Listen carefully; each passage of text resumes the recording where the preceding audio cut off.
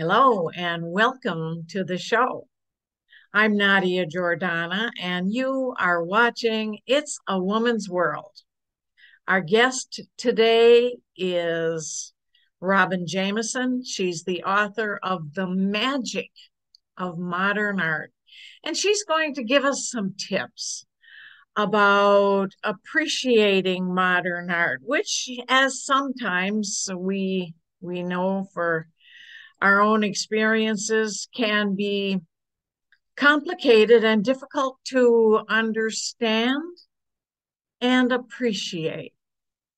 So let's go meet Robyn and learn more. But first, I'll introduce you to our co-hosts.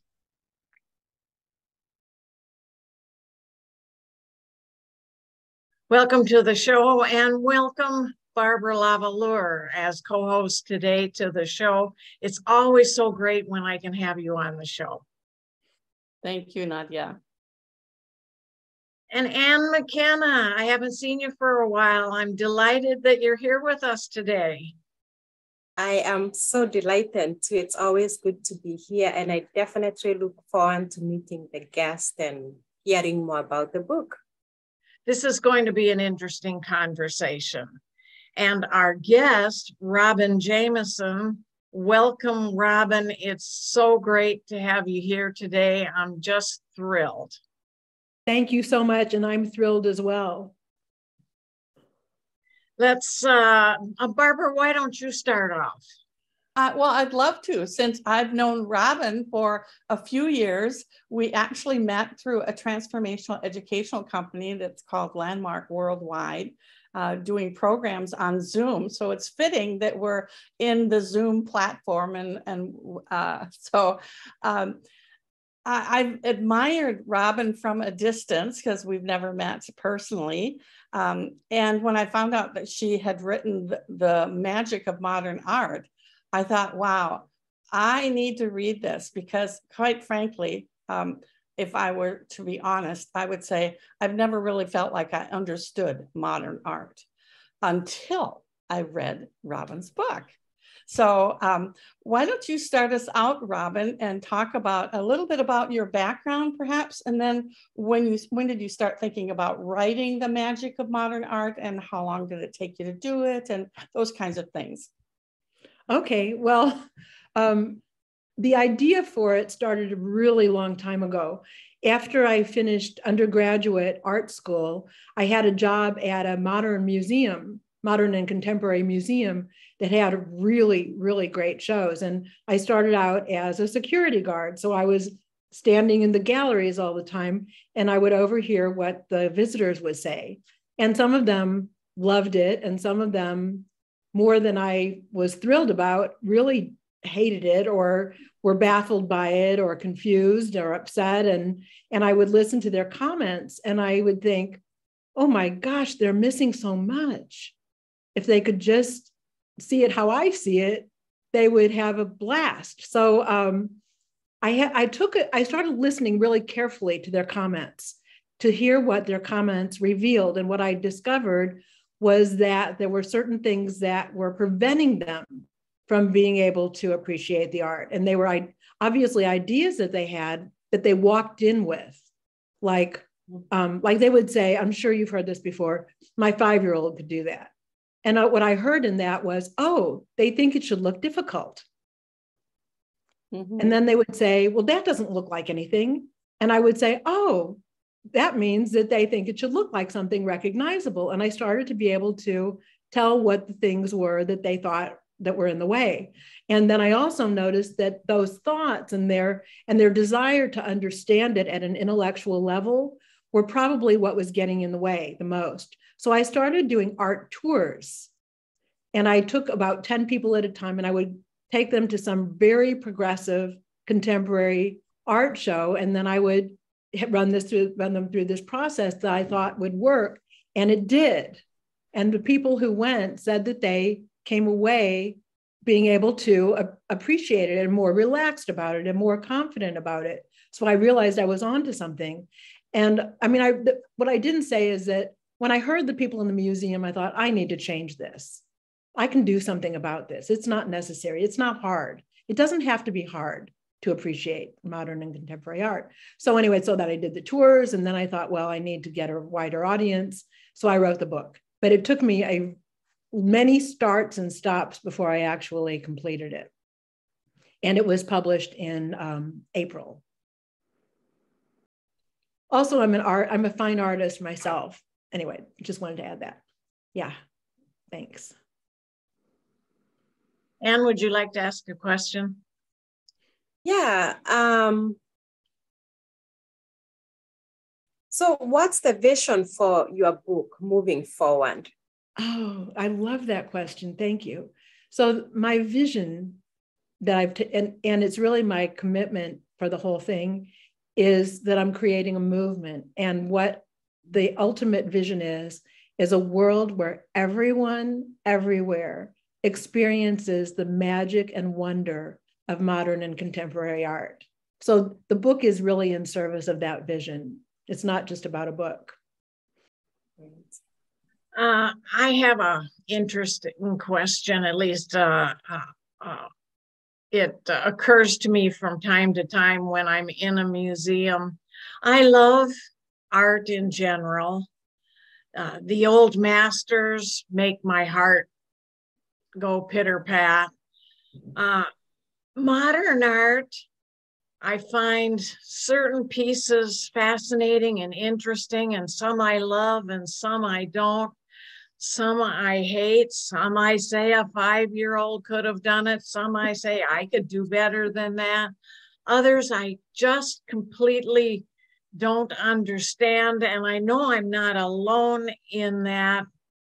What are a couple of the, I think, most important things for us to take away to be able to look at this art in such a way as to come away with something valuable? It doesn't have to be like, am I right? You don't have to like it in order to come away with some sort of value from it. Right. Well, you kind of already said a piece of what I would say to what you brought up, and that is that liking and appreciating are really distinct. There's an overlap. You're going to be able to appreciate the work that you like, but you can also have a really deep appreciation for the work that you don't like, or even work that you hate.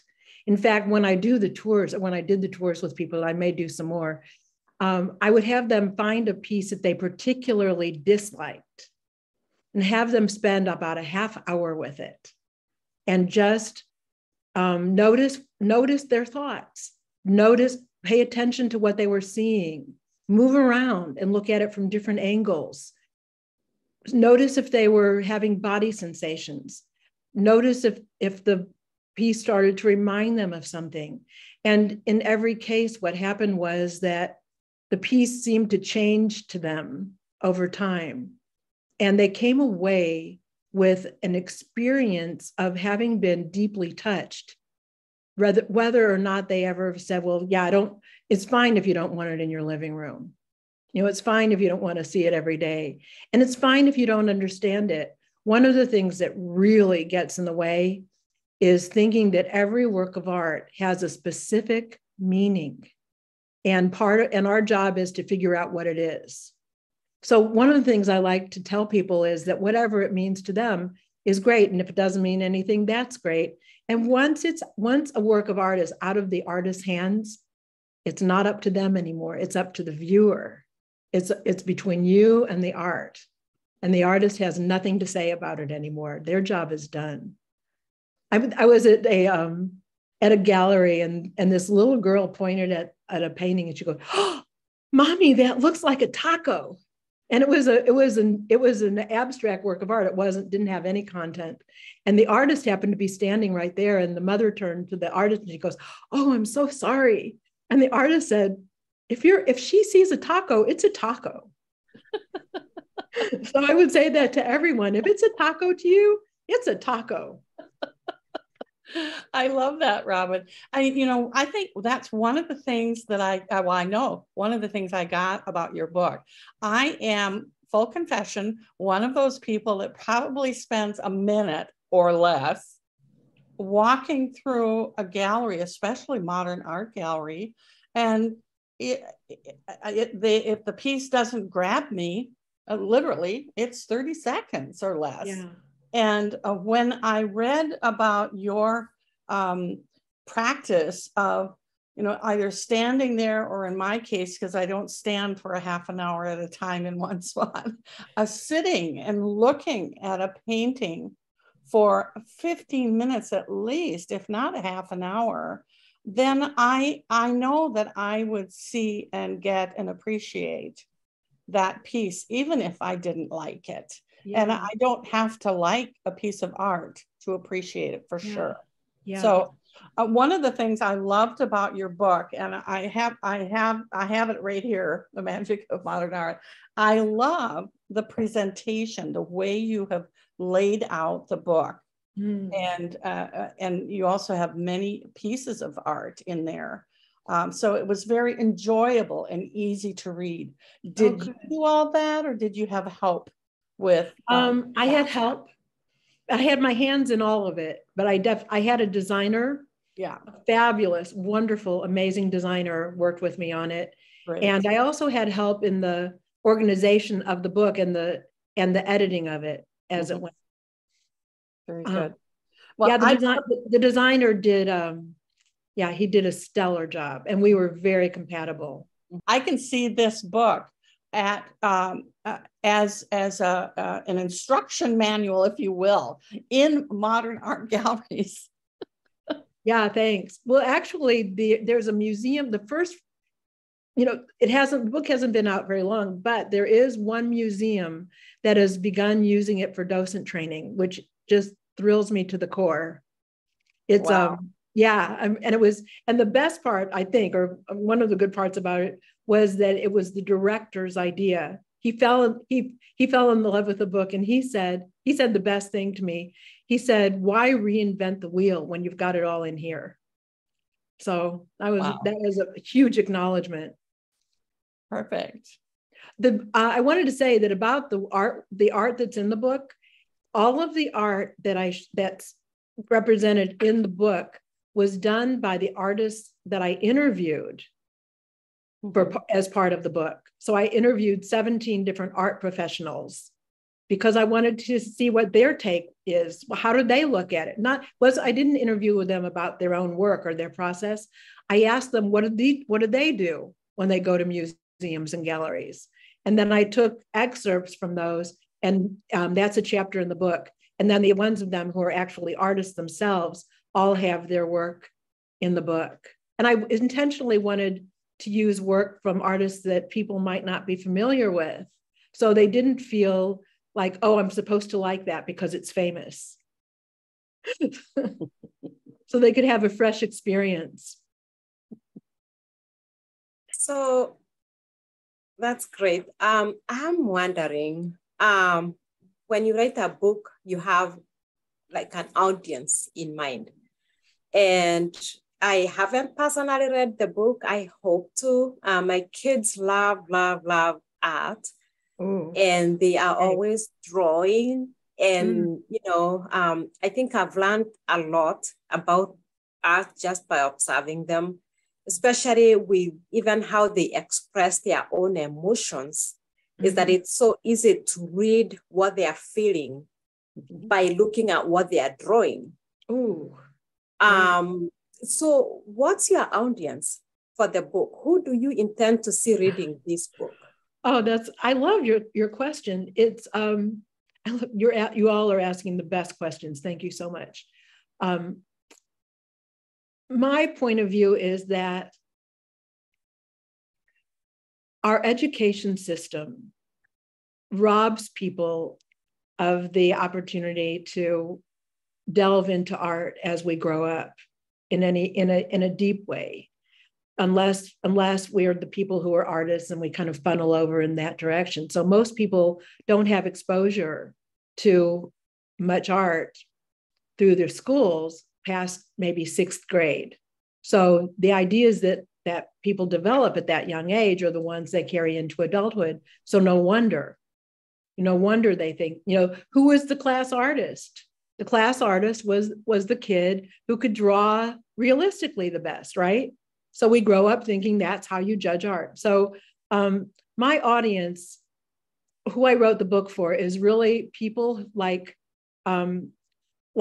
Nadia and Barbara, who, and I don't know, maybe you to some extent, who don't feel confident and are maybe frustrated by modern art, and even the people who have given up on it altogether. That was one of the things about the people who were at the museum and their comments. The thought I had was, gosh, these are the people who are still coming to the museum. Imagine what it's like for the people who gave up altogether. So that's who the book was really targeting. Yet a lot of the people that have the book in their hands now and have read it are people who were already modern art fans. And they tell me that even so, that it broadens and deepens their ability to appreciate it. Yes. I get it finally what the benches are for in the museums. I've always just walked through, and you're spinning past much of this art. But if you sit down on those lovely benches that I thought were just for the old people that come through the gallery, it's really for taking the time to appreciate the art. I never knew that before. I'm revealing something about myself. Delightful that you see that. I love it. I made a couple of notes when I was reading it. And one of them is from page 113, and I don't expect you to have your book there, but you were writing about fine art has no function except to be experienced by the audience. But I have to say, I don't know that I agree with you on that. For example, I was thinking, well, what about the fine artists that paint to sell? Ah, got it. Oh my gosh. That's so you're saying that's the function of it. Well, it is a function of it. Right. I just thought, I don't know. What about those people, those artists? If you decide to have another profession, Barbara, you might want to go into law. I don't think so. Finding the loophole. So yeah, I mean, artists who earn their living with their art are the people, definitely are doing it and the hopes that it will sell. It's a very slippery slope for artists. It's a different conversation, but it's a slippery slope when you paint to sell, because then you're adjusting what you're creating to fit your audience. And a lot of times the free expression is then lost.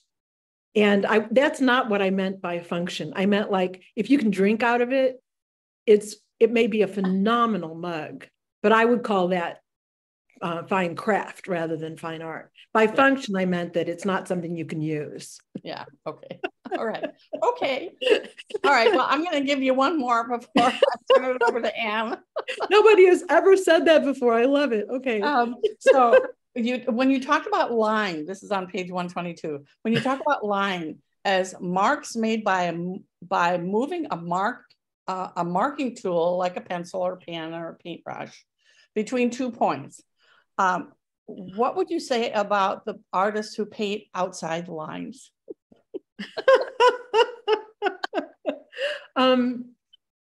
I don't know. I don't quite get what you mean. Do you mean like that they're, so the point can be outside the lines. It's okay. But it's just a way of explaining what a line is. But it's not like there's 2 points and then you connect them, like, and connect the dots. It's more that if you, in physics or geometry rather, if you have 2 points, you could say that the end of the line is those 2 points. And it could be anywhere. Well, I wasn't trying to trip you up. Space. I was just having a bit of fun with you. I think I better turn it over to Ann.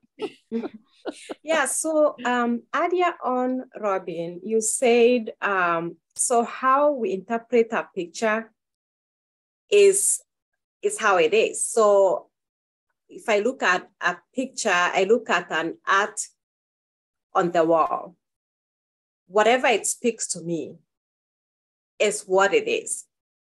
Now, what's the connection between what I'm interpreting and what the artist is trying to communicate? Because I'm wondering, when you do an image, when you do a picture, are you trying to communicate something as an artist? So what's the connection between what the artist is trying to communicate and what the viewers are understanding?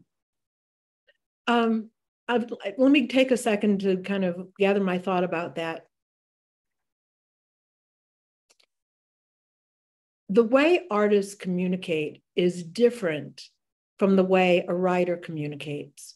I would say that art is more close to poetry, so that it's really open to interpretation rather than prose type literature.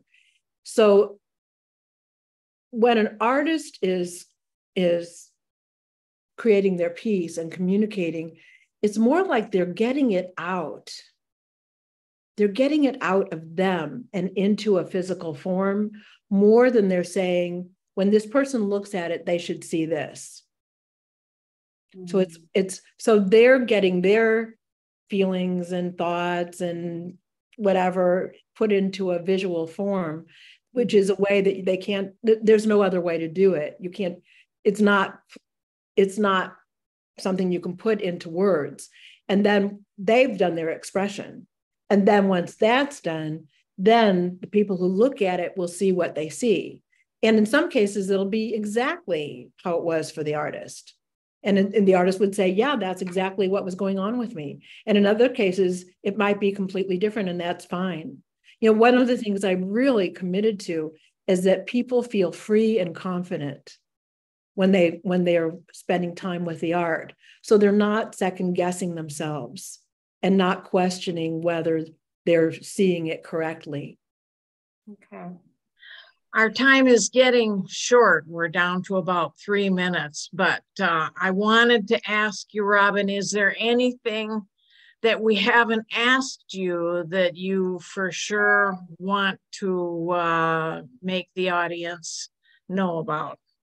Let me think for just a second.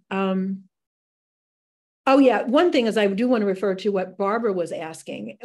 Rather, this is not a question to ask, but Barbara was asking questions from the section of the book that's called Art Savvy, Developing Art Savvy. And that's the only part of the book that's, I would call informational in the traditional sense. And it's designed for people to know the difference between certain things and have access to the language, the terminology that's used a lot in art. But most of the book is really devoted to just opening it up experientially.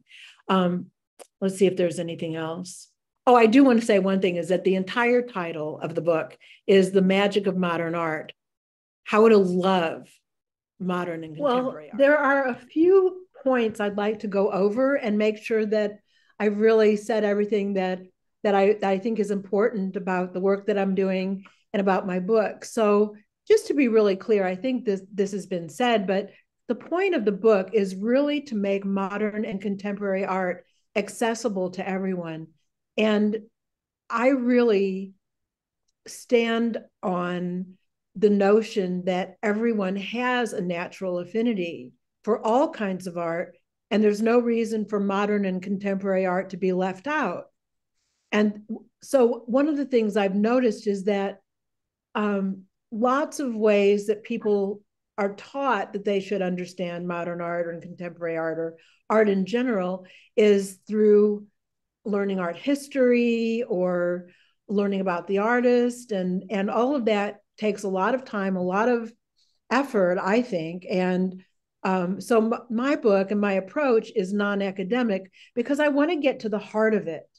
The heart of it is being able to really have a deep personal experience with the art that makes you want to have that experience, that makes you want to go to museums and exhibits, and that it's a turn on, you know,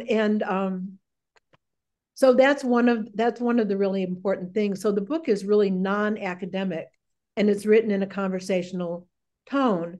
Another thing that makes it different is that it's not directed toward any particular works of art. It's about being able to explore modern and contemporary art in general, all of it, any of it, with freedom and confidence. So I say that when people have difficulty with modern and contemporary art, it's because there's something in the way, not because they lack an information, not because they don't know enough. And so the kinds of things that are in the way are ideas either about the art or about oneself or about the art world. Like, you know, if you walk into a museum and you think that modern art is a sham, guess what? It's going to seem like a sham to you, and you're going to be frustrated and not have a good time, and even feel intimidated by the art sometimes. So I'm really clear that through dispelling those counterproductive ideas, that something really opens up. And then once there's that openness, because of removing the obstacles, then you can actually begin to learn how to be with the art, how to experience it, some ideas about what to think about. And I have a couple of tours in the book, 3 actually. And then I also have, in my book, there's a QR code that takes you to a digital flip book that walks you through the main points. And so you could use the flip book while you're in a museum or while you're in a gallery to remind you about what to think about, and so that you can have the very best experience possible with the art. And then I just want to add, and I think I actually said this about before about what Barbara had asked, that there is a section of the book that's designed to give people some basics, so you can talk about it. You can talk about art using certain terminology that everyone understands about art. So that's really just added so that people have more confidence and feel free. Well, that's our time is up for today. I want to thank you for being on the show. Robyn, we could have talked for another hour. Barbara and Ann, thank you. And thank you everyone for watching today. This is It's a Woman's World. We'll see you next month. Thank you. Thanks, everyone. This was fun.